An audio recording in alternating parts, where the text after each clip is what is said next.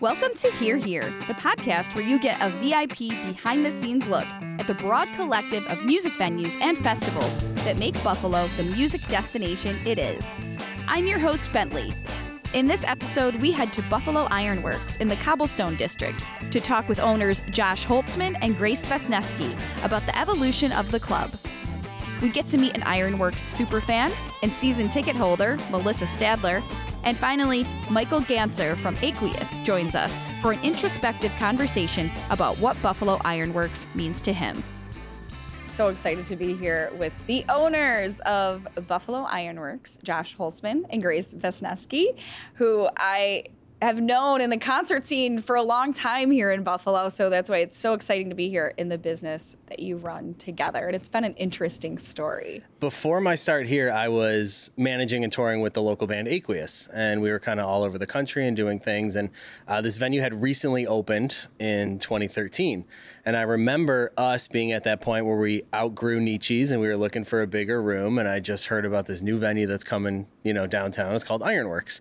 And truthfully, at the time, it kind of felt more like a sports bar mixed with a music venue, like playing off the Sabres, but also having music every now and then.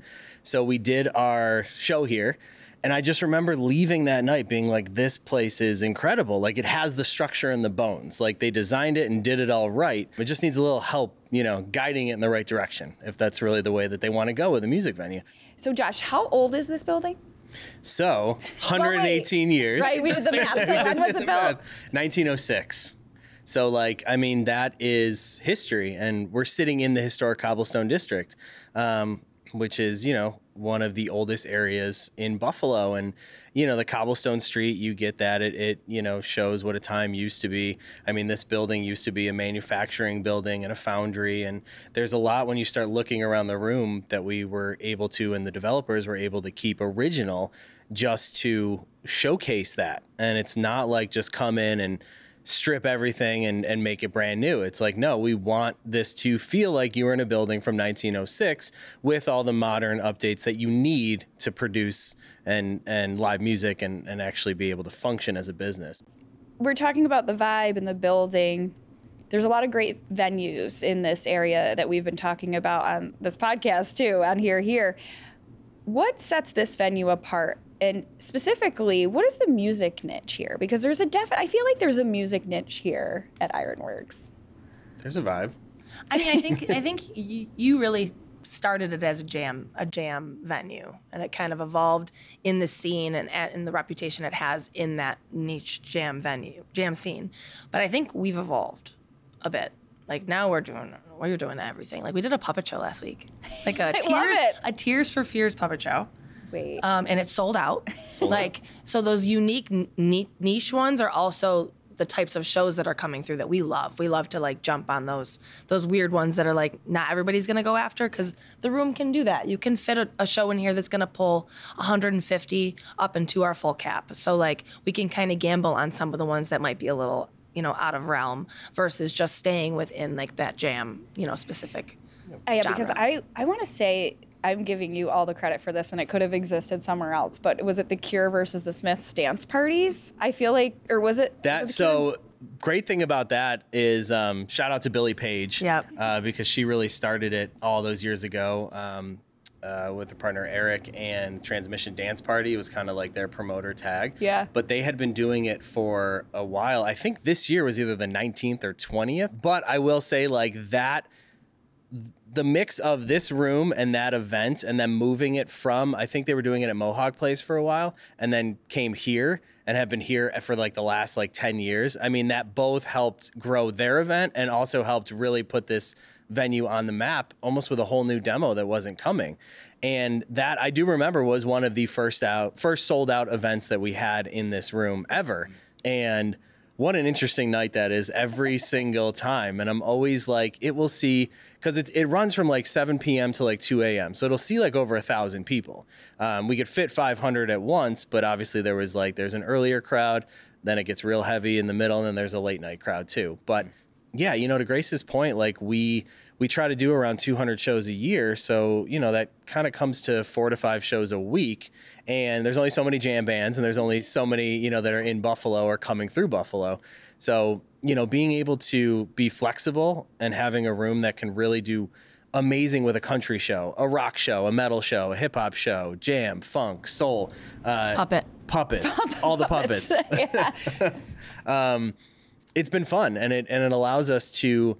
We've always wanted it to match, kind of like Buffalo and Western New York's just view on things. Like, we are a mixed pot. We have everybody likes something different, but we have a place that you can come, and safely enjoy it and see something different every night of the week. There's an ecosystem of Buffalo's music scene. So like we found ourselves in kind of that niche of like, shout out to Mohawk who does kind of bring in a lot of acts that then we take and then we kind of build a relationship with, those acts who then we send to either Asbury or Ballroom or like the next size up. And that seems to be like we've found ourselves in that level of this ecosystem that we love because we've established that niche of the capacity size, the 500, and you can have an intimate show.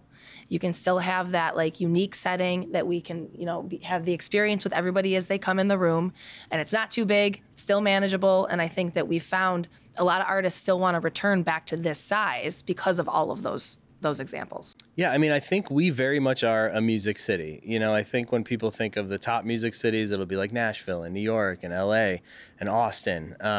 But I think we fall right in that music scene as far as how vibrant we are, how much local talent there is, and then also how much national talent comes through. And it's interesting. We all know it here. Like 80s bands crush. Like it's so funny. Country is just on, its trajectory to take over the country. So great. So you've worked with a lot of different artists in your past life. Now everybody from, Jack White to Aqueous to, you've done it all.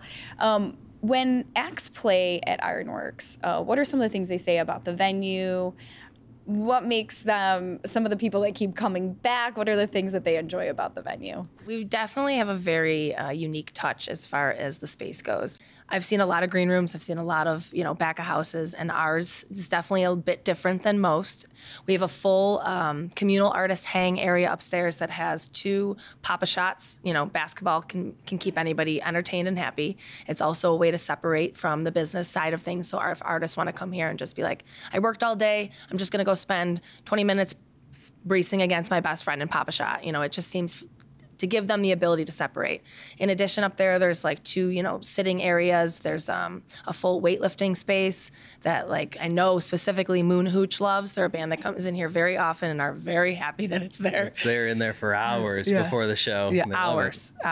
But I worked an event in Massachusetts this past weekend, and a band member tapped me on the shoulder, and I turned around and he's like, "Are you Grace from Ironworks?" And I was like, "Yeah." And he's like, "I just have to say, the green room and the entire upstairs is just like nothing like we've ever seen." And we travel over, and I'm just like, "Oh my God, I'm gonna cry." Because that's exactly what we want. We don't necessarily just want to make it a unique experience for the fans, because that is definitely a very, very important aspect of our entire business model. But it's every single person that walks in the room, because it's our reputation nationally. So for us to leave a bad taste in someone's mouth, even just like little, like for us to just offer a space for them to put their feet up, or a space to shower, or a space to like, separate, we have it. And it shows. Yeah, no, I agree. I think what we've heard the most is best green room we've ever seen. And that's not saying that other green rooms aren't, but I think that's one lasting thing that I've always heard, from bands coming in. And I know the same with you. And, I think also just the atmosphere of the people that come out and of Buffalo, and shout out to our production team. Everybody's always like, the production is just on point. And we're lucky to get bands that are both on their way up and both on their way down. So we've had a lot of bands where this is like the biggest place they've ever played, and we get to not like teach them how to do it, but they get a great example of what it's going to be like if you continue on this path. And then we get the bands who are rather humble that have done the big shows and are on their way down. And they're just like, we love that this can be more of an intimate feeling, we can still pack the place and have fun. But I think it's cool. And one more question before we go play Papa Shot, because I did not realize that was up there, because I'm usually down here. Yes, how would you explain the crowds that come here, the audience, because that is such a special part of Ironworks as well. It is. I would say, diverse and fun. One of the things we've always wanted to set here is that it's, yes, we are a business, but like we want it to feel like you're going to your friend's house and you're going to see all your friends. And it's just that simple. And like, that's what we found, when we started a season pass program in like 2017, it was amazing where people could actually buy a pass that gets you to every single show for the entire year. And that formed its own little season pass community, which was great. And we just find like we have such a loyal fan base, which is amazing. And even more so recently, like when the fires happened down the street, I have never had more outreach. And I know the same thing with Grace about people worried about this venue. And it's like, we get caught up in it a lot, but I think we were just like, wow, we didn't know people cared that much. And nice it's to amazing. See that support. Yeah, it was amazing. But the people that come here are they're incredible. They're very easygoing. A lot of it does go back to like the jam hub that this started at. So, the jam band community is very faithful and very easygoing. And like they will travel for music. They will spend their money on music and they will come on a Monday, Tuesday, Wednesday. Doesn't matter. And then it's nice because we get to see all the other fan bases come in, like country and metal and hip hop and indie and funk. And it's just the diversity is I think my favorite part. And different things come with different crowds, so we learn a lot through the different genre shows. So if we were just one specific genre, I think you learn something from every show, but we learn like the mosh pitting is always a thing at certain shows. Like we want to be supportive of the entire experience, but there's a safety aspect as far as that goes. We want to make sure that the atmosphere is safe and for all. And it seems like majority of our patrons do the same. They create a safe atmosphere for each other. They take care of each other. I'm really thankful for the clientele that we have here because they seem to give us the feedback when we need it. They do praise us a lot. We get a lot of like personal emails of people's, testimonies and like their experiences or something that we did to make their night, more unique. And that's what, again, my favorite aspect of us being the size that we are is that we still can do the like unique things. I can give someone that I can watch upstairs dancing at the front of the stage all night, like a t-shirt or a poster or something from the night. Cause like I could see that. Whereas the larger shows, I wasn't always able to have that unique touch. Yeah, forever independent. And I think that's important. I love it. Forever. That's a great explanation. Yeah. Really want to keep it that way. This is a very special place, and I thank you because I know you're both very busy for taking the time to talk about Ironworks today. And I look forward to more shows here. Definitely. Thank you. Anytime. Thank you. I've always felt like if you want to get the inside scoop on a music venue, you talk to the people who show up night after night, no matter who's playing. Enter Melissa Stadler, a season pass holder since the very beginning. Melissa, you are a Buffalo Ironworks season pass holder. So that means you can go to any show you want all year long. Absolutely. When did you become a season pass holder? We've been season pass holders since the beginning. You and your husband, right? As soon as they were available, we were jumping right on that. So how many shows do you think you've seen at Ironworks? Oh my gosh, it has to be in the hundreds by now. Really? Yes, we're here all the time. We call it our second home. It's our home away from home with awesome people, the staff, the fellow concert goers. It's just a really wonderful place. A little escape from your day life as a lawyer. That's right. Your other life. I'm sure it's not just daytime. That's right. What are some recent shows that you've seen here or that you're planning to see here? Well, I'm going to be back tonight, which is very exciting. Mike Gantzer from Aqueous, who's an incredible musician, is going to be playing with Sophistafunk. And so we're bringing my stepdaughter, my husband will be coming, and everybody that we consider family here will also be here. It's going to be a good one tonight. Which one of your shows stands out as a favorite? Oh gosh, that's almost impossible to answer only because they're all so good and they provide such a different variety of bands. Virtually every night of the year you can walk into this place and see someone different. Yeah. And a lot of those band members have become good friends. So I can't really answer that question honestly without maybe annoying some people. That's a true music lover right there because I cannot ever answer those questions either. So I know that you are in it. Over the years you've been going here, do you remember an instance where you said, this is my place? Oh my gosh. I have to tell you, it's so hard to pinpoint that because every time I walk in here, it just feels like family. Everyone from the owners, the staff, the ticket takers, the security guards, the bartenders, they've all become like an extended family and very dear friends. So it's just a wonderful feeling, positive energy, and amazing vibes when you walk in, which is why we love it here so much. So outside of being a music venue and having the variety of music, you also feel like it's your home bar. 100%. Yeah. Which is why we're sitting at the bar right now. If you had to tell somebody who was unfamiliar with Ironworks, maybe somebody from outside the area, and you were maybe trying to convince them to visit the venue because you've had such a great experience, what would you tell them? Well, I'd buy their ticket. Or I'd tell them I'd give them a money-back refund if they didn't have a good time. Because every time you walk in here, you're going to have a good time. You're going to have a really superior live music experience you can't get anywhere else. And honestly, it's just the vibes, the people, the concert goers. It's just like a big family in here. And the music is exceptional to boot. So come, you won't regret it. That's a really strong endorsement that you would buy somebody's ticket. That is. Yes, I will. That is a strong one. Double down. And if you had to pick a song that explained Ironworks to you or makes you think of Ironworks, what would it be? It would have to be This Must Be the Place by the Talking Heads because home is where I want to be. And this is our second home, our second fam. And we just love it here so much. Thanks so much, Melissa. I can't wait to see you at another show here or maybe you just sit at the bar and have a beverage Absolutely. with you here Thank you for having me. Ironworks. Thank you. Buffalo Ironworks hosts hundreds of shows each year, so the list of musicians to talk to is long.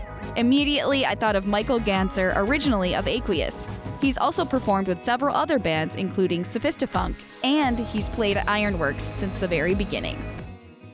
Mike, thank you for taking time with us today here to talk about how special of a place Buffalo Ironworks is. You have toured all over the world with various bands. Aqueous, obviously, has played here a bunch of times and at Cobblestone Live. And is that how you met Josh? No, so Josh and I go back even further than that because so Aqueous was my longtime band that we just took that off the road in 2023. But I met Josh through that venture because he was seeing our shows in regards to our band's legacy, what would be history, what would be considered the early days. And we connected then as friends and then as business partners, and he became Aqueous's first like real manager. And that's not to discredit the people that came before him, but it's different when you're like booking at little venues in North Tonawanda to trying to step into more of a regional or national thing. And so Josh came along and his skill set in the management realm, and also he used to do our merchandising and really all the things that like a small band could never have afforded. He was doing those things just for the love of it, and he really helped our career like take the step. And right when it got to the point of like growing to a bigger scale, he passed it off to a different, the thing that would help us move forward. And then he's, became more entrenched at his role at Ironworks, and as they say, the rest is history. So and we were also roommates too for like a lot of that time. So all kinds of. I have lots of stories that I'll share for another. I'll save for another. Yeah, time. I was going to say I'm not going to ask you the roommate stories because we would be here for 3 hours, and I don't know if Josh would want those stories. No, and I don't. I think they would. It wouldn't be allowed on. Do you remember your first show at Ironworks? Mm-hmm. Yeah, I do actually, and it's funny because I think when you asked that, I just realized just how many times I've played here, and it's like a lot because Aqueous is what most people would associate me with, especially here in Buffalo, but I've done a lot of work either very quietly on the side or loudly on the side, but some of that ranging from like I have a metal punk band that's called Death Kings with one of the members of Humphreys McGee, and we've done a show here, and I have a Steely Dan tribute called Dirty Work, and we've done many shows here, and Aqueous did so many shows. It was like a real important place for our band in terms of the growth we were experiencing when you're not big enough for, Town Ballroom or a Shays, but you have a venue that's operating at that same level. It's just, I guess I'm having a lot of reflections of how much time, it's almost blowing my mind right here live. Yeah. But the first one must have been, and hopefully someone might correct me on this. They're going to get really mad and comment on YouTube. They will. So that's just going to say, I'm sorry now. But it must have been, I think, an AQ show, because we were looking to upgrade from Nietzsche's, because we had kind of outgrown it, and we played there as many times as we could and really enjoyed it, but we just needed a space that accommodated more, but we knew it was too big of a risk to move all the way up. So Ironworks became a home for years while we continued, because growth is like, people don't realize it's, a lot of times by the time you hear about a band, they've been doing it for 10 years before that. It's just a slow chipping away. And Josh knows that because he used to be at the shows. Like, there was a show, we ended a tour in North Carolina where there was 2 people there, and Josh, and then 2 of them left, and it was just us and Josh in the room playing. And then I think we finished the show and drove home. But so it's all to say that Ironworks, like, I have a lot of fond memories here, but it must have been an Aqueous show to start, at least. Yeah, and then that was a launching pad to festivals. We were talking about audiences in the thousands. Yeah, well, I mean, even just locally, what they were building with, the Cobblestone Festival and even just, some of the shows here. I mean, it's a really cool size where you can still pack like a really big audience here. And so the band feels the impact of like how intense and cool that is. Yeah. So the energy is really palpable, but then, it's also intimate enough where like the fan can really see and experience everything in a different way than some of the shows as you kind of scale upward, Would you say that it's been easy to find compatibility to the vibe of your music in different bands in Ironworks? Like, is there a connection for you with the music as well? Do you mean as far as like as in regards to Ironworks' place in it all? Yeah. Yeah, definitely. Because I mean, even just going back to all the beautiful vinyl that we're surrounded by, and even if you were to just look at their schedule right now, they accommodate such a wide range of music. Yeah. Like you've got the Suicide Machines, who are like a really, like, I could not believe, I texted Josh when they booked them. Like, I thought I would have had to ask him to book them, kind of thing. And even when I was walking up, I just noticed all the, like, the CKY and like the diversity of acts. And there'll be like really great, even tonight I'm playing a show with Sophistafunk, which is a hip hop trio, and Aqueous was a jam band. But one night we did, the band Cake. Yeah. One of my all-time favorite bands. As they say in the movie Office Space, I celebrate their entire catalog. We did a night here that will always stand out to me, that was like, because Aqueous was a jam band, but also like we wrote songs and, and we were very influenced by everything. But we all collectively loved cake. And so we did a Cakeous set here. And it was like a thing where we did the first set just our own, and then the second set we blended our music. And it was like one of those moments that was just like so cool and so specific. We only ever did that one time. And so it's stuff like that you remember a bit more than, at least for me, once I started touring a lot.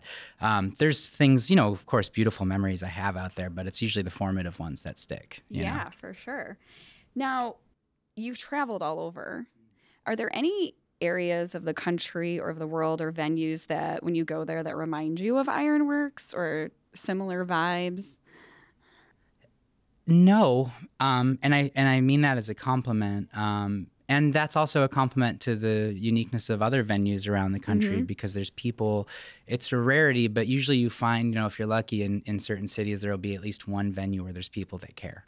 And that, like, I think is all that it really takes with anything good in life, is just to just someone that really wants to do a good job. And I think, you'd have to ask Josh if but I always wondered if some of those experiences on the road, like when he was touring with us, like we were talking about the green room before our interview, but what that word can mean from venue to venue when you're on the come up. It can be a closet. It can be like nothing. It can be, there might be no space. And when you come here, even if you're the support band, which every band will be at some point in their career, and it's a weird place to be, you already feel uncomfortable. And so like, it's not my show, but I'm here, and I'm supposed to be, but like here, even if you're support, there's a dedicated space for you. And then the headliner has their own dedicated space, like that has it's clean, clean. And it has, like, think about like a hotel and essentially what you would want out of that experience. Like you want it to be clean and warm and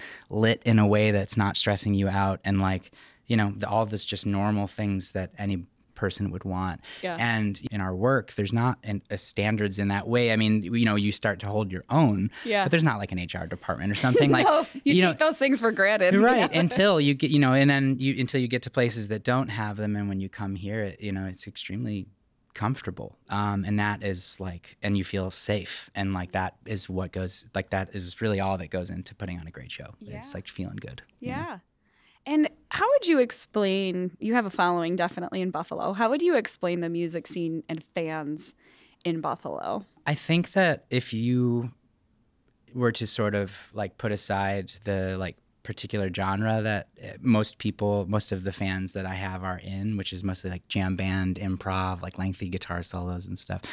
I think to sort of bring the average, a person that is into like any music of any kind, I would compare it to like how the Bills Mafia is. Like, it's that same chaotic energy. You know what I mean? Like that, like it, like over the top, but like very proud, like Buffalo thing. It's like, I don't even have to further explain. That's a great analogy. Yeah, actually. It's the same thing. Every time that the band grew or took a step, when we would come home and do a show, many of which would be here, for several years, especially when the band was having a lot of our like exciting moments of like going from a local band, is like, crowds would really make us feel that like appreciation, like we were their band. Yeah. You know what I mean? And I realized it was like that honestly helped me frame it later on, like just as you learn to become a professional and what it means to have balance and stuff.